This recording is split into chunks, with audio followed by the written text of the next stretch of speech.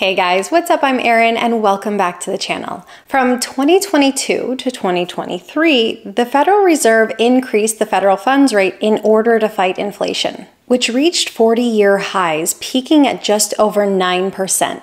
The increase on the federal funds rate was fairly aggressive, and this led to increased interest rates available on high-yield savings accounts and CDs and treasury-backed securities, account types like that, with interest rates hitting the highest level we've seen in over 20 years.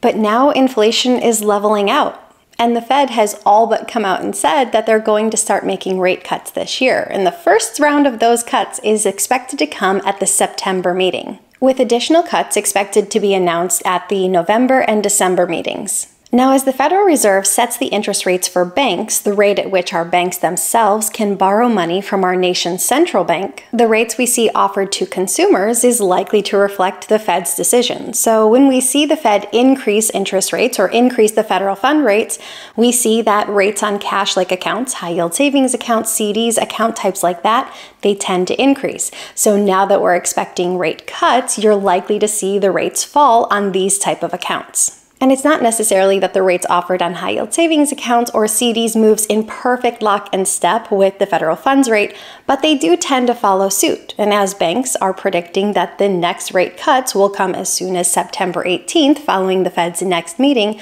some banks may actually begin to reduce their rates offered on these types of accounts ahead of the meeting.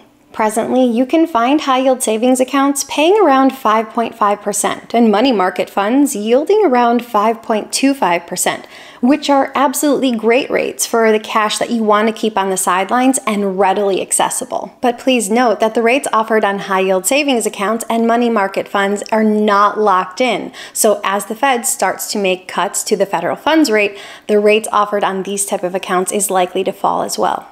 So if you're interested in locking in the highest interest rate you can right now before the Fed starts to make these rate cuts, it would be worth looking at a CD or a T-bill, both of which are really wonderful places to park your cash-like assets, although they do offer a little bit more inflexibility to them than, say, a high-yield savings account or a money market fund. But the perk with them is that you get to lock in a higher interest rate. So even as the Fed starts to cut rates, you get to hold on to this higher interest rate for a longer period of time. I've said it before in this channel, but I think T-bills are a wonderful option where you can park your cash for the short term and capture a decent interest rate. I've actually done an entire video on everything you could possibly want to know on T-bills that I will link here if you're interested in checking it out. If you look at the trend of T-bills, you can already see that their rates are trending downward, reflecting the Fed's anticipated moves. The wonderful thing about T-bills is that they're pretty easily accessible. You can buy them directly through most brokerage houses like Vanguard or Fidelity, or you can buy them directly through the government's own website, treasurydirect.gov. The other most popular option that offers a locked-in rate are certificates of deposit, or CDs, which are offered by traditional banks and credit unions. These options tend to come with a little bit more flexibility. While CDs do tend to lock your money up for the length of the CD term, whether that is 3 months, 6 months, 12 months, whatever that CD term length is, the money isn't completely inaccessible. Usually, if you need to access that money early and pull it out of a CD, you do have that option available to you. However, accessing the funds early tends to come with a penalty, and that penalty is usually in the form of lost interest, but the money isn't completely locked away. Now, it is important to remember that there are very different types of CDs out there, and no matter what, you always want to read the provisions of the specific CD that you put your money into so you understand what is allowed with that CD. Sites like Bankrate and Investopedia both offer a fairly comprehensive list of the best available rates today. I also think it's worth mentioning that I'm not a huge fan of being a rate chaser, so to speak. For example, let's say you're currently with an institution that's offering a 5% rate of return, and you stumble across another one that's offering 5.1% as a rate of return. I don't necessarily think it's worth it to jump ship from one institution to go to the next just for a marginal increase. If you have $10,000, this translates to a $10 increase in interest returns. And to me, moving the money around constantly isn't worth an additional $10. I just want to make sure I'm capturing a competitive market rate, and that's good enough for me. I do think it's imperative that you are putting your cash to work. You don't just want your account sitting idly by in an account that's making next to nothing. So this is your friendly reminder that if you have cash that you want to capture a decent interest rate on, now is a great time to capitalize on using a CD or a T-bill if this is money that you don't immediately need but might soon need in the future. So what kind of rate cuts might we be looking at going forward? Well, 2/3 of economists are believing that the Fed will start with gradual rate cuts in the ballpark of 25 basis points, continuing with cuts through the end of the year, with over 70% believing that we could see a full 1% cut by the end of December. In terms of the Federal Reserve, when we talk about 25 basis points, that translates to 0.25%. So if the current federal funds rate was 5% and they do a rate cut of 25 basis points, that will bring the federal funds rate down to 4.75%. So if we're saying that we could have a rate cut of 1% by the end of the year, we might see in this example a federal funds rate of about 4%. So if these predictions prove to be true, it's very likely that we would see roughly a 1% drop or so on interest rates offered on these cash-like accounts, because they would tend to follow the Federal Reserve's moves. It's worth keeping in mind that how the Fed reacts at subsequent meetings is going to depend on feedback from the economy, like jobs, production, consumption, and inflation.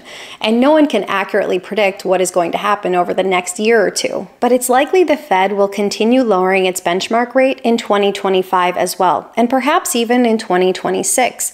So while rates could come down a percentage point this year, they may fall even further over the next 2 years. When you look at CD terms and interest rates, they tend to reflect this prediction that long-term interest rates are going to be going down. Presently, you can lock in a short-term CD, think 3 months, 6 months, or even up to a year, and still capture a rate at or above 5%.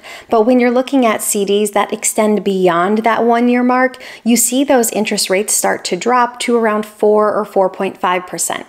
And this goes along with the idea that the banks are predicting that long-term, the Fed is going to be bringing down interest rates. And I know I said this before, but I really like sites like Investopedia and Bankrate because they do a wonderful job of finding the very best, highest paying CDs available in today's market. So if you're interested in looking for a place to park some excess cash, I will put links to their analyses down below.